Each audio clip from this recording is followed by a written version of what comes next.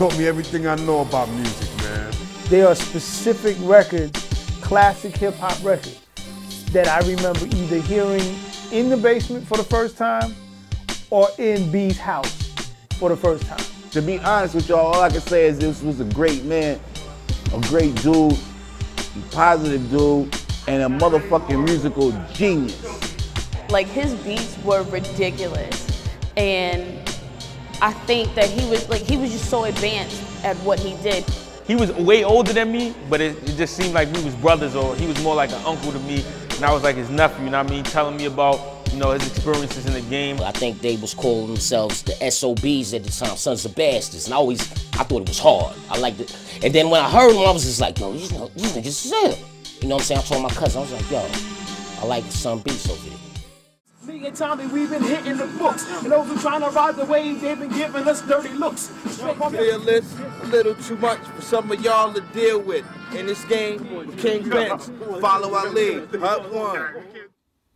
People never really heard him, and they should have heard him. Right. You know what I'm saying? And so this is me trying to do my part. Right. That what I've been trying to get him to do for the 40 years that we knew each other, and probably for time we was 15 when he really started getting serious in music. Right. What I have been trying to get him to do for all them 25 years that I feel didn't happen. This is my attempt to try to get some of that out into the air. You know what I'm saying? Classical rap, classical rap, classical rap,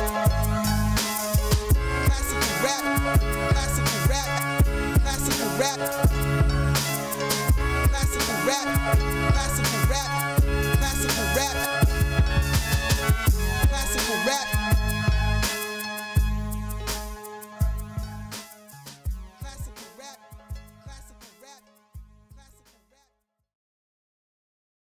True talent, I give, I no boundaries, you know, real boundaries. Because there's the limit, there's no limit, you know what I'm saying? To what you can create while you're moving forward in your craft.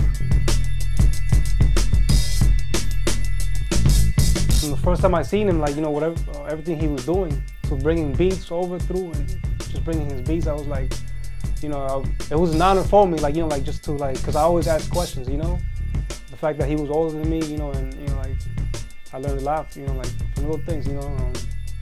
I always ask him questions, even though we never, like how you said, I never actually got to go to a studio, but I mean, I've heard his material.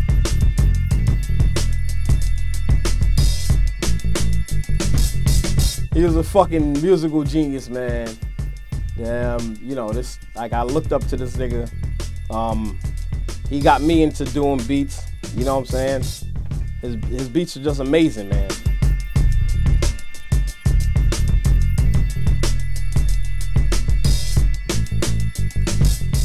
You have crazy good stuff there. Crazy good stuff. This guy probably record maybe thousands of songs.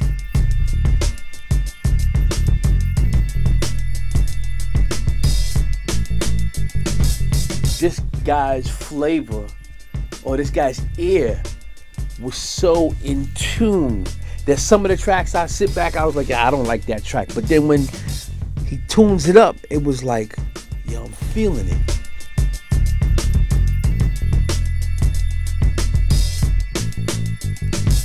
I mean, beat-wise, I mean, wow. I mean, B was hip-hop. You know what I'm saying? We don't say that word, you know, enough anymore. I mean, now we just rapping. B was hip-hop, and hip-hop is a way of life. It's you gotta breathe, eat, sleep, and shit hip-hop. You know what I'm saying? And B was definitely that. You can't get this. You can't SpongeBob to this. I really had to dance for SpongeBob. You can't walk it out to this. But this is what we do. Bounce, step, move to the middle. Do a little spin move, lean just a little. Pose in the B-boy stance, hold our nuts. Ladies with the freaking dress, come on, shake your butts like bounce, step, move to the middle. Do a little spin, move, wing just a little. Pose in the B-boy stance, hold our nuts. Ladies with the freakum dress, come and shake your butts like be dancing a jig or just fall back. Play the corner rear of the club, my New York swag, drink in hand, bouncing gangster walking the square, hollering at something, spitting real talk in the air. I'm in my had one too many zone, I'm washed, leaning on some honey, shaking that I'm holding my crotch. We open up a cipher if you're with it, come on in. Flex, drop the bomb to this, we do it one more again. B-Flat had the official basement. It was the official basement. I mean, before BET, before Tiggy had the official basement. It was always grungy down there. I mean, as soon as you walked in the door, I was like, oh, you gotta, you know what I'm saying, duck crates and duck the wall and shit peeling off the wall. It was dark and grungy, but it just always set the mood, you know what I'm saying? Like, that's the type of zone you wanted to be in when you was recording down in B's basement.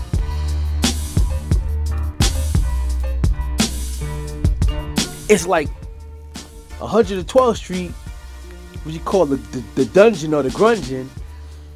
We had so many people come through that space to get a B-Flat track. And the B-Flat track was the track that everybody came to get. Boom, and they took it to wherever they took it to, they got put on. But they never came back and said, yo, B, yo, thanks a lot, good looking, nothing. It was just like running up in a whore. And B kept it real, like, that's all right, I got more. I got more, don't worry about that.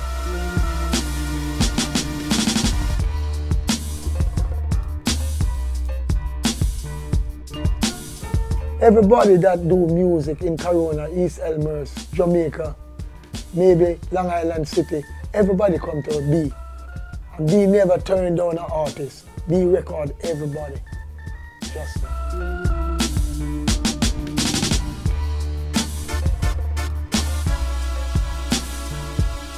If you wanted to record, you could have been whack. You know what I'm saying? If you wanted to record, and you were serious about it, even if you was whack, B was the type of dude to be like, he'll give you time and not even charge you. You know what I'm saying? That's how much he loved music.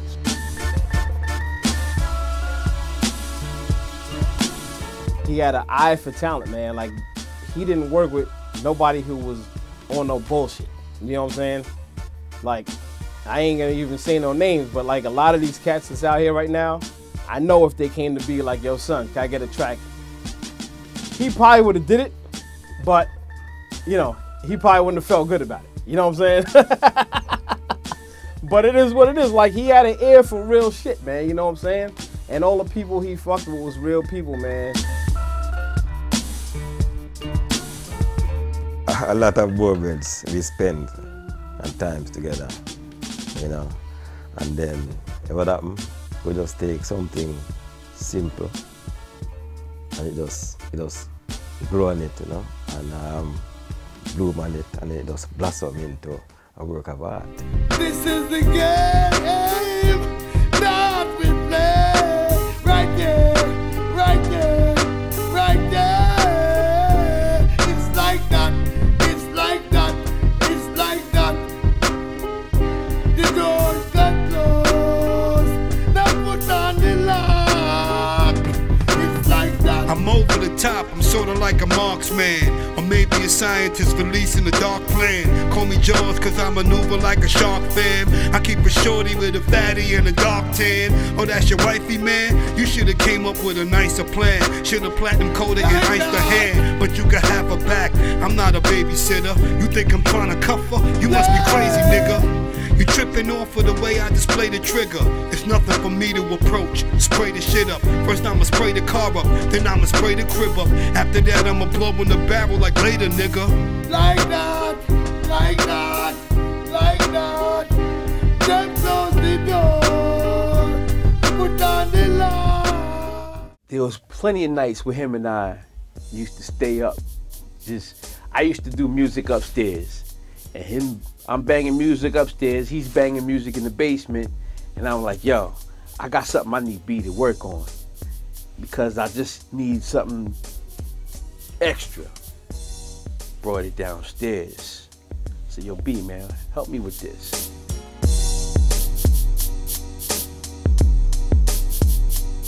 I mean, B comes from the era of, I would say, you know, sampling.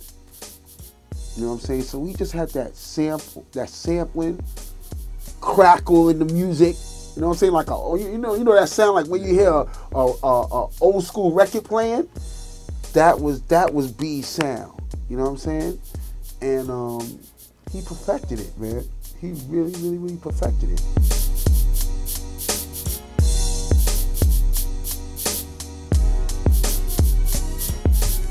Just musically, man, what was it like for you being able to work with your brother, man, and then also to know that, listening to him, like, your brother was a musical genius, man. I mean, he could have ran with the best of them. He could run with the best producers that was out there, hands down. Yes. And you had that in your basement at your disposal whenever you wanted it. What was that like? It was just like a kid in the candy store, man, because I would, well, not really, because sometimes, like, I would come down and I'll hear him banging some tracks, and I'm like, yo, son, that's hot. What's up with that? And, like, B was real, he was real particular with stuff, and he knows, he's like, nah, this one is not for you, and he'll, like, it just hands off. I'll come ask him for the same track 3 or 4 times. Nah, that's for so-and-so.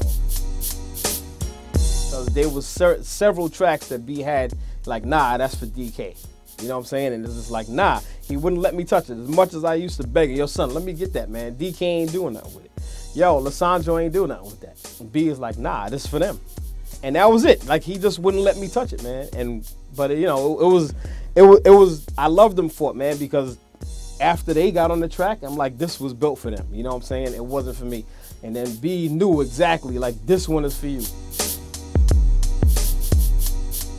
A beat maker is a person that'll just make up a whole bunch of beats and just give it to you and be like, do whatever you want. When B-Flat gave you a track, it was designed for you. You know what I'm saying? Like, there was many a times I went down there and B-Flat was like, I was like, yo, B, you gotta give me this track, man. I'll kill this track. And he'd be like, yo, D, I know it's a hot beat, it's a hot track, but this one ain't for you. You know what I'm saying? He just had a vision of who or the type of sound that he wanted on or the type of person or rapper or hip hop artist that he wanted on his track. And that's how he did it, man. That's how we did it.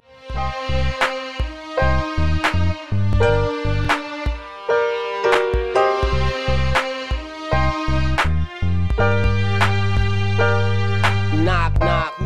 It's me, Son Diego. Now open up, it's time for me and you to have a convo. Music is a thing that actually makes people, it soothes the savage beast, because when people hear the tracks, they like, yo, that's hot, you know, and they sitting there and they bobbing, they smoking their little weed or whatever they doing, you know what I'm saying? It's just like it takes them to another world.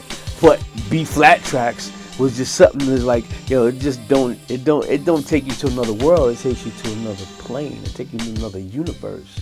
Because when you hear it, you know, B had that ear to the street that was so gritty and so grungy, and it was just so spectacular. It was just like, yo, you can bump it in your car for like years to come, and you never know whether it was 10 years ago or whether it was 10 years from now. He still had that he was able to change with the times, but you couldn't tell what time it was because all his stuff was so tight.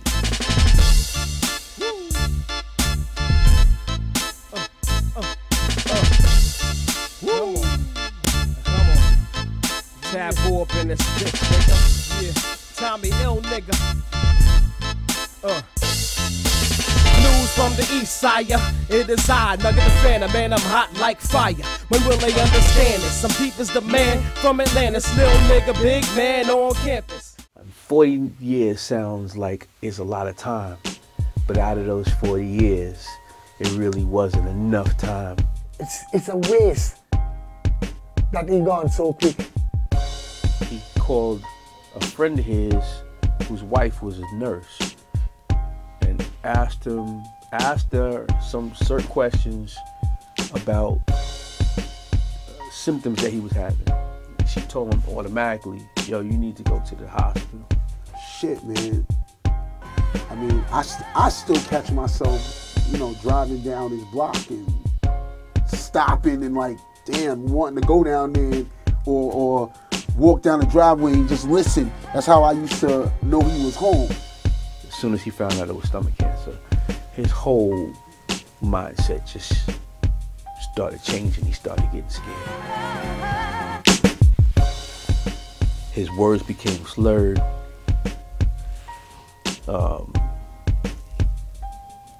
The despair started setting in quickly. It was the first person that I was close to that I seen cancer grab a hold on and take away really, really, really, really fast. And the last thing that I recall is that when we talking to him, the only thing he could do is move his eyes. And that went on for 7 days, 8 days. 8 days later, they called me at 5 in the morning and said, he's gone.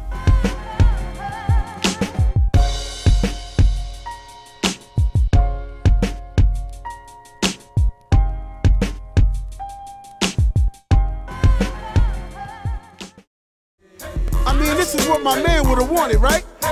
Okay. I'm with you, homie. You gonna forever live through these beats, okay? To my nigga B-Flat, the Dr. Dre of the hood. He took a lot of my fucked up raps, made them sound good. All while sipping a Budweiser and breaking up bud. Finally at his wake, I related and understood. He never perpetrated and stated to be a thug. Niggas never hated him or rated him Hollywood. This was brotherly love, gave a nigga my blood. Body a nigga for B-Flat, probably would. Tell Nugget, Derek, and David, this one's for the buzz. This one's for my nigga who's watching from up above. What up, cuz? Easy does, it was what it was. Just never ever question Allah for pulling the plug. Never ever question a session with me and Nug. Never question Wish for spinning up in the club. Look at Kia wrong. Niggas gon' catch a slug, we gon' lay these dudes out like Oriental rugs. I wouldn't be rapping if it wasn't for B-Flat. Avoid the spike strips of your ties on B-Flat. Fuck Christopher Columbus, the world should be flat. Now bring it back. You know, I've known B from in the 80s until now, and you know, still carrying on his legacy as a great musician and engineer. For the most part, B was really a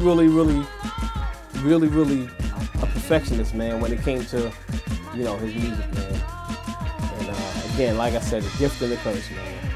It's just crazy how much stuff he had, and he never released it. Like I'm saying, like, you know, like the material that he had, I'm like, wow, it's just crazy.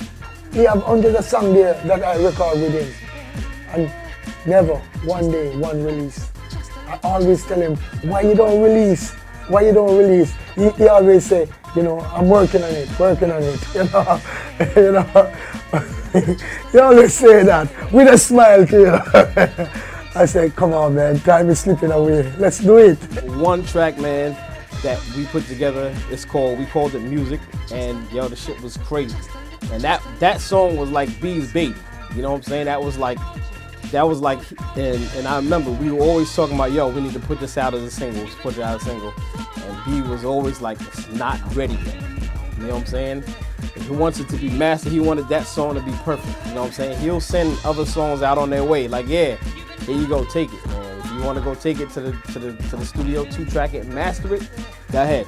And mix it and master it, 2-track it, go ahead. But that song, like, he wouldn't let it go nowhere until it was ready. And, you know, unfortunately, we never got it to the state that B felt it was ready. I mean, I felt like it was ready already, but you know, he got an ear for it, man. So I just had to respect it, man. You know what I'm saying? Music from the days of soul to this hip hop I call my own. Music. Listen, the come from being a roughneck that missed school but made all my court dates. And tell me, young man, pull your pants up and walk straight. I used to stand on the corner, hand to hand hustle, bearing marijuana, man to man tussle, lay 'em on the ground. Fuck that clowns, the Giuliani came in, shut that down. I owe my life to this hip hop game. That's why I wrote this note for the love of this thing. So focused. Yo, man, he's a great man. Just like I said in my track, I consider B-Flat the Dr. Dre of the hood. B-Flat was our Dr. Dre, man. You know what I'm saying? He was our Dr. Dre, man. And I mean, no one knew that board. No one knew how to mix. And no one loved hip-hop as a producer. And let's be clear, like, there's a big difference between a producer and a beat maker. You know what I'm saying? B-Flat was definitely a producer.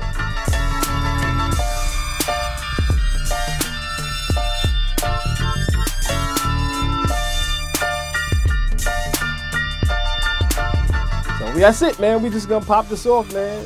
This is for B, man. Love you, nigga. Love you, my dude.